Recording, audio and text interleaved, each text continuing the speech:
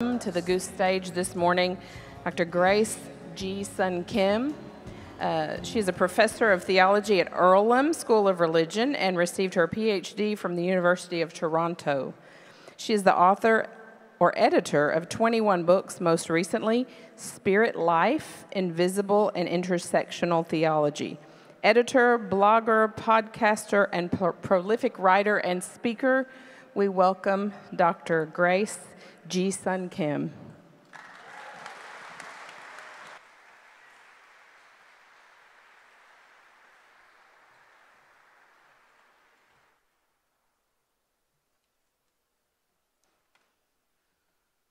Good morning. Thank you so much for waking up early for me. You probably all heard of Reverend William Barber. Yeah, and you've already probably heard of Brian McLaren. And you've heard of Diana Butler Bass.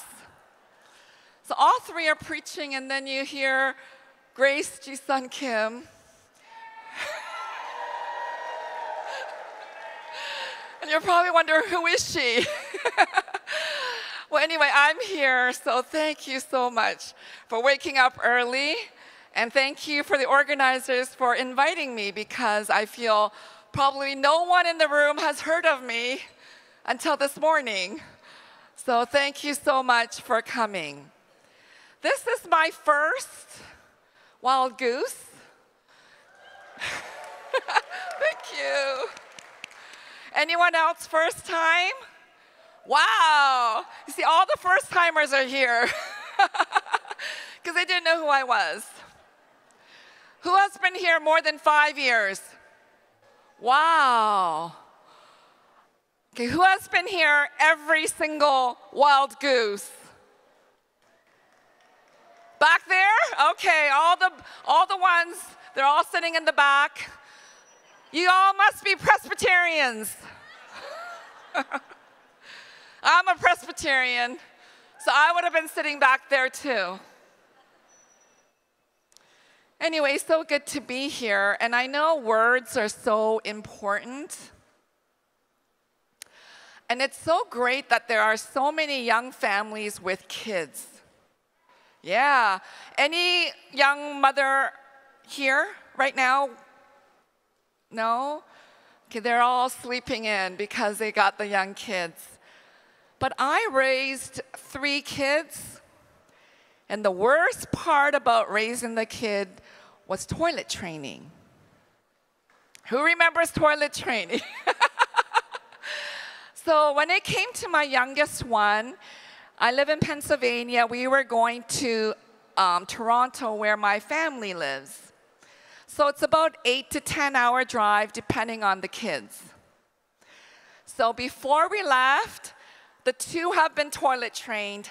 The youngest is being toilet trained. So I said, nobody drink before we go on this trip. 30 minutes into the trip, my youngest says, I have to go. I said, what?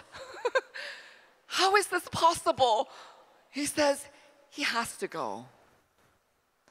So we're in a minivan. He's in the back seat, in the car seat.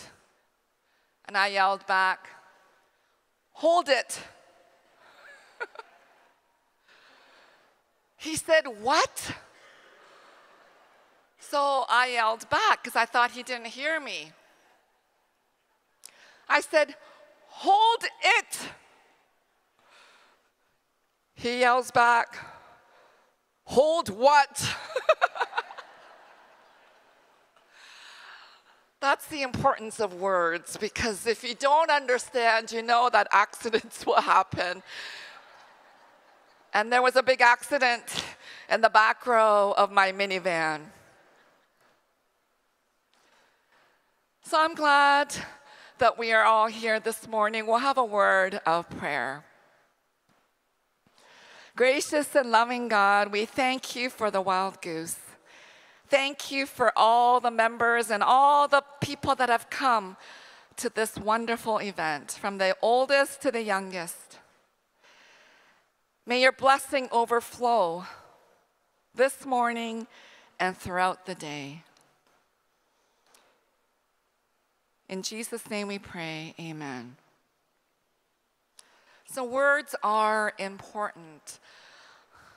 As I have experienced through my kids over and over again. And now that they're much older, they barely talk to me. If I call them, they barely pick up the phone, but there'll be a text saying, I'm busy. And I'm always thinking, how can they always be busy when I call them? Because I see their Instagram stories, and they're out and about all the time. So words have been important to me, and the meaning of words. I was born in Korea, and we immigrated to Canada. How many Canadians are there?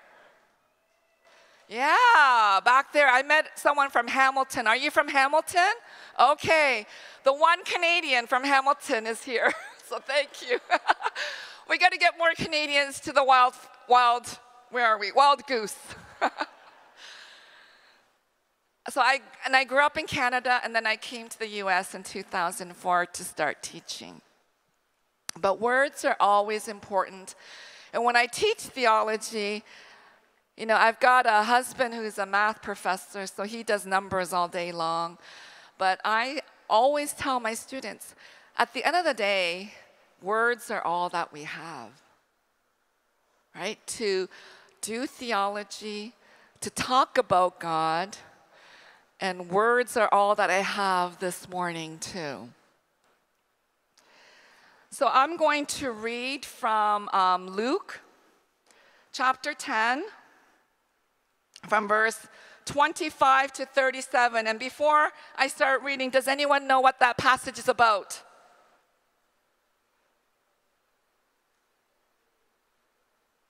Anyone?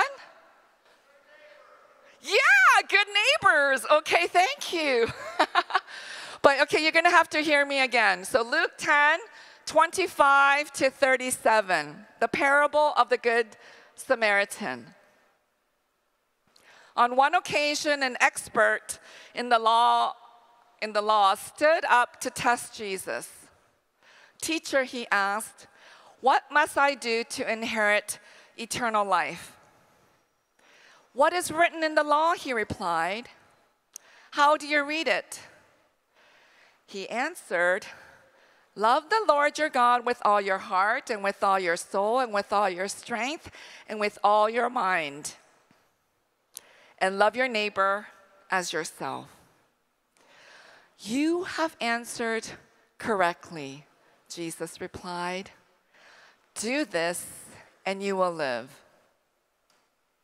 But he wanted to justify himself, so he asked Jesus, who is my neighbor? In reply, Jesus said, a man was going down from Jerusalem to Jericho when he was attacked by robbers. They stripped him of his clothes, beat him, and went away, leaving him half dead. A priest happened to be going down the same road. And when he saw the man, he passed by on the other side. So too a Levite, when he came to the place and saw him, passed on the other side. But a Samaritan, as he traveled, came where the man was, and when he saw him, he took pity on him. He went to him and bandaged his wounds, pouring on oil and wine. Then he put the man on his own donkey, brought him into an inn, and took care of him. The next day he took out 2 denarii and gave them to the innkeeper. Look after him, he said, and when I return, I will reimburse you for any extra expense you may have. Which of these 3 do you think was a neighbor to the man who fell into the hands of the robbers? The expert in the law replied, the one who had mercy on him. Jesus told him, "Go and do likewise." You know, does anyone know the road that we're on? Jericho Road. I find that so fascinating. I came to the Wild Goose not wanting to preach on this, and then someone told me that we're on Jericho Road, so I said, okay, I'm going to preach on the Good Samaritan. Our family immigrated in 1975, and I started kindergarten. I didn't know any English, and we lived in a very small 2-bedroom apartment building with a small black and white TV. You remember the TV where you had to actually get up to change the channel, right? Yeah, I know, everyone. See, back then, we didn't have the term couch potato because no one was a couch potato, because every 5 minutes you went to turn one of the channels. There were only about 12 anyway, but you wanted to see what else was on. So I didn't know English, but I watched Mr. Rogers. Yeah. And it was only in my adult life that I found out he was a Presbyterian minister, and I felt so good that I'm a Presbyterian minister. But I didn't know English, but I liked the tune of, it's a good day in the neighborhood. No, it's a beautiful day in the neighborhood. I can't sing very well, so I won't sing it. And there was a particular scene that you can probably Google and find where, he talks about neighbors all the time. And he sat there in one of those small kiddie pools, rolled his pants up, and he sat with the black man who was also on the cast. And that was very different because we know American history. We know that was very, very different. And to me, it made an impact that you can be a neighbor with someone that doesn't look like you. And that made an impact on my life. You see, this lawyer comes to Jesus and asks, "What must I do to inherit eternal life?" In our day, we think of lawyer and we think Johnny Depp, right? Camille. Who watched that whole thing? Okay, good. One of my close friends sat and watched the entire thing. She said it was the best entertainment of her life. So we think, okay, Johnny Depp, Camille. But here, the lawyer is not the lawyer that we're thinking of Camille. The lawyer is someone who is the keeper of the Jewish law. He asked Jesus, "What must I do?" And Jesus asked him back, "What's important for a faithful life?" And he responds to that you should love your God with all your heart, your strength, and your mind, and love your neighbor. I think the first part is easy because we feel we can do it easily, and we can do it in our little closet, in our homes. But loving the neighbor is something different. And we ask ourselves, who is your neighbor? In that biblical time, this scripture passage does not say, love everyone. It said, love your neighbor. Okay, that's a huge difference because during the biblical time, the neighbor is not everyone. The neighbor is someone that lives near you, that is a blood relation or a close friend, or someone in your clan. See, today we don't talk much about clans. So I'm a Korean, and I'm sure you have some Korean friends. And you know, many of us are a Kim, right? So I'm a Kim, and they say if you throw a rock in a crowd, so this is a crowd, you can either hit a Kim, a Lee, or a Park. Because it's such a common name. So my husband is a Lee, and I'm a Kim, so everybody thinks we're all like the same people. But you see, in Korea, we have clans. So I'm a Kwangsan clan, and there's a lot of other Kim clans. And so we're not all related. But here, we don't talk about clans, so it's harder to understand what this is. But this passage did not say love everyone. It said love your neighbor, which was only the person next to you, your family member, your close friend, or a clan. And that's how they understood it. But you see, parables teach us something new all the time. You get different perspectives. That's why Jesus used parables. And so he uses this parable. And a robber gets robbed on the road, on this Jericho road. And he's kind of left there to die. A priest walks by, Levite walks by. See, there were actually specific laws that they cannot touch a dead person. So they actually thought that person was dead on the road. But he wasn't dead.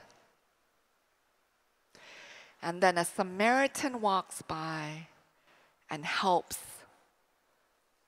this man. And Jesus says, do likewise. Breaking this concept of who a neighbor is. I think sometimes in our head we know who a good neighbor is and a bad neighbor is. I'm on social media and I saw this picture of a really bad neighbor. And the picture was they both mowed their lawns, and then there was a strip in between where neither of them wanted to mow that middle piece of the lawn.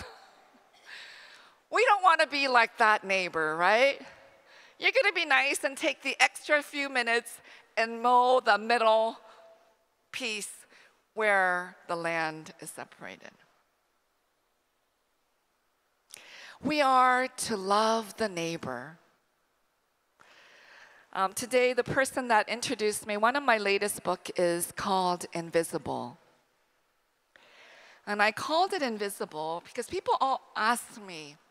There's several reasons why I called it Invisible, because I have a hard time remembering my book names. So the last few years, I said, I'm only going to come up with one word or two-word name book titles because I can't remember half of my book titles. They're too long. And my son keeps saying, Mom, your book titles are so long. So this one's so easy. It's called Invisible. A lot of people ask me, why'd you call it Invisible? See, you don't have to ask an Asian American why it was called Invisible. Because our common experience here in North America, if you were born here maybe 5 or 6 generations or a recent immigrant, is our experience is invisible. We are made invisible in society. In much the same way, we know that other people are made invisible. And we fight over these people in our churches. Can we ordain them? Can we not ordain them? Are they accepted into the body of Christ, or are they not accepted into the body of Christ? I live in Bethlehem, Pennsylvania. And so many churches are fighting over this issue, even in the small city that I live in. And I know denominations are still trying to figure out, are we supposed to accept people or not? There are so many invisible people in our society. How are we to make them visible and accept them? How are we to love them as our neighbor? It's not easy to love the Samaritan because they were the enemy. How can you love them? As you know, Korea is divided. There's North Korea, there's South Korea, and I grew up hating North Korea. It was propaganda, and people taught little kids about North Korea. In Korea, we call it 발갱이, which means communists. They're the bad people, they're evil. And then we had presidents who kept saying they're evil, they're bad. About 5 years ago, when Kenneth Bae was a prisoner in North Korea, he's Korean American. I was working with Reverend Jesse Jackson on trying to release him from prison. And I was really excited about doing this work until one day I was trying to organize a meeting with the unofficial North Korean ambassador to the UN. I organized the whole thing, and then I thought to myself, oh no, now they have my phone number. They can trace me, they can find me, they can come after my kids. I had a panic attack. Because I grew up that North Koreans are my enemy and they're going to come and kill me. That was always taught to me.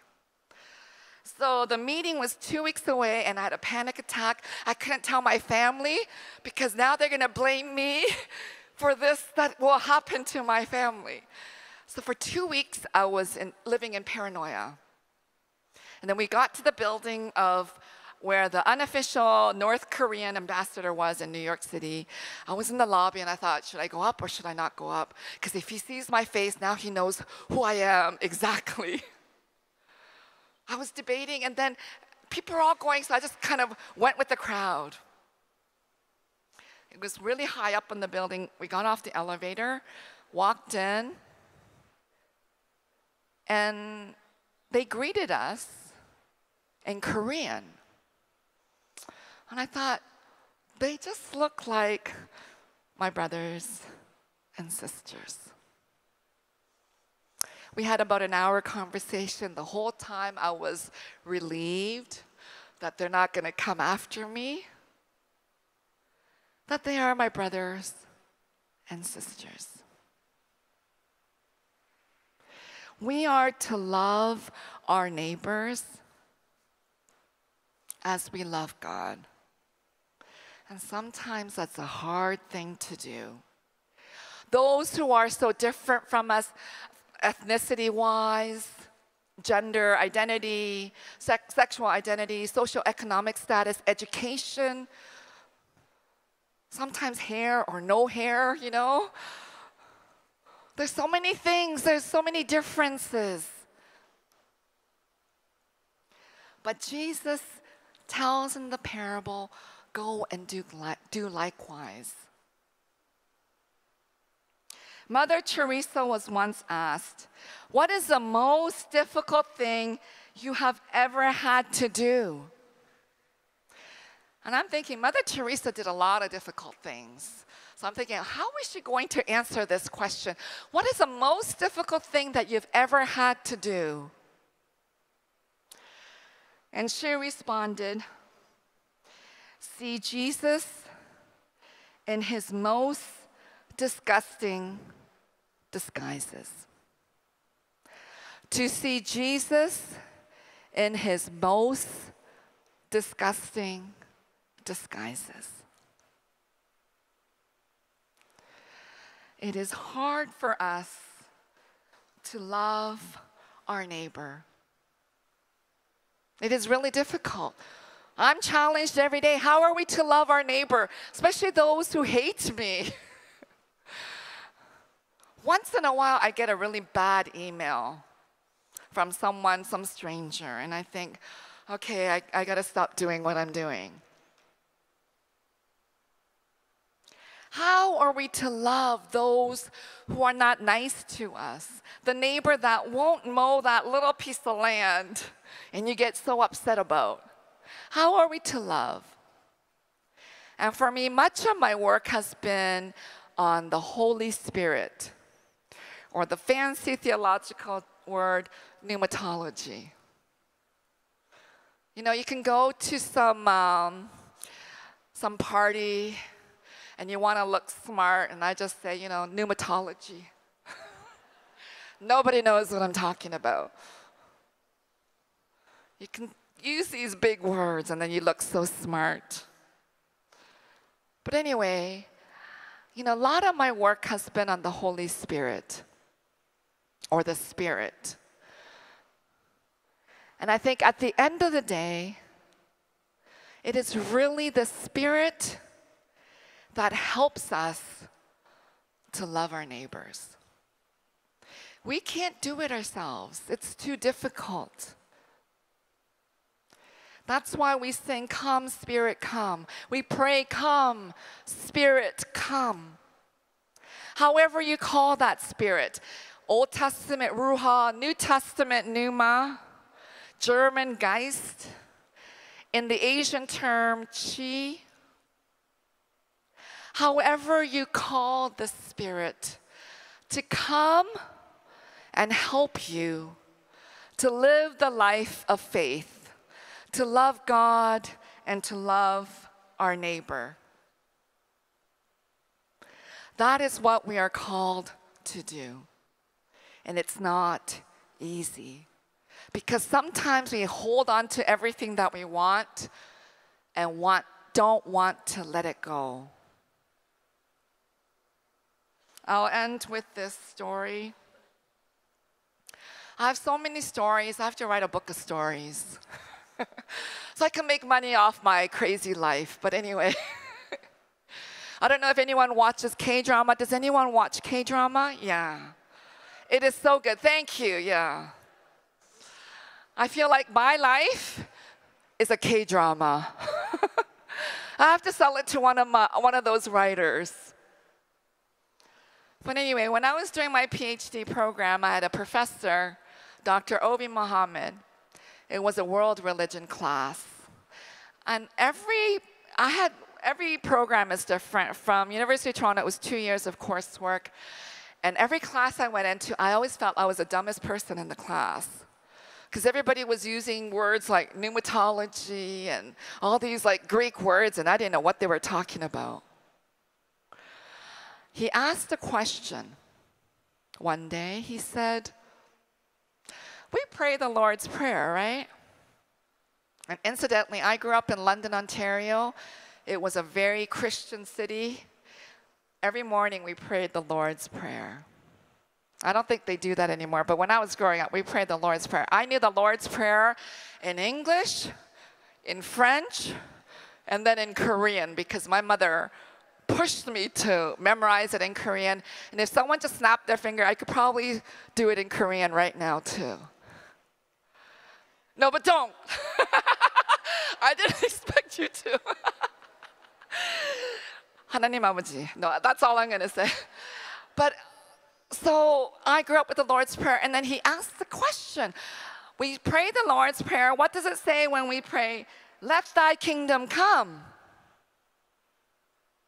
Everybody's putting their hand up. You see, I always felt like the dumbest one in the class, but that day I knew I was smart enough not to put my hand up. Everybody's putting their hand up, and they're all responding. He says, "No, no, no." Anyone else? No. He's saying no to everybody. And I was the smartest one because I just kept my hand down. Because I know those simple questions are going to be a trick question.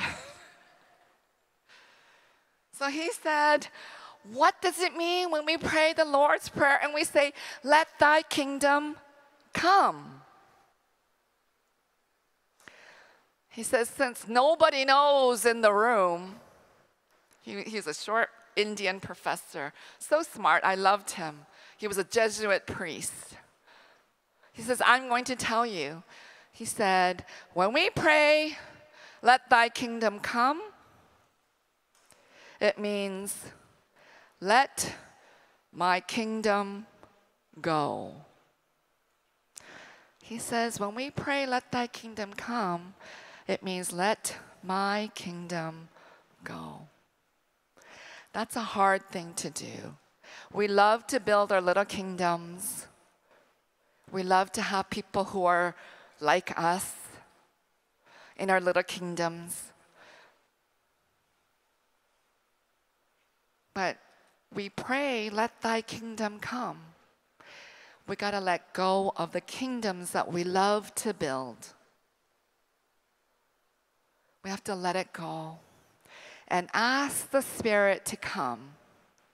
Heal us, heal the nation, heal the earth.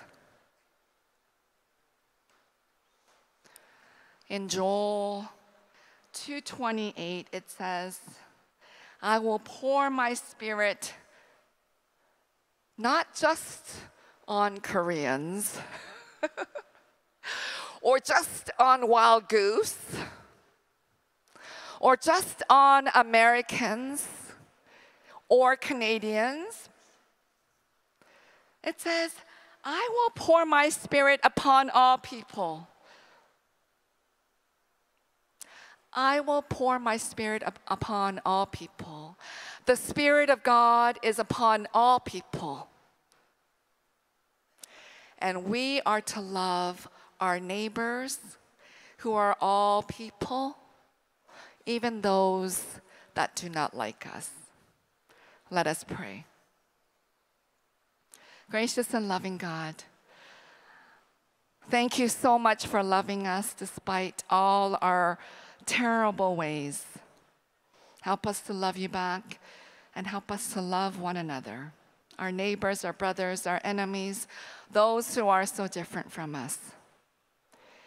Amen.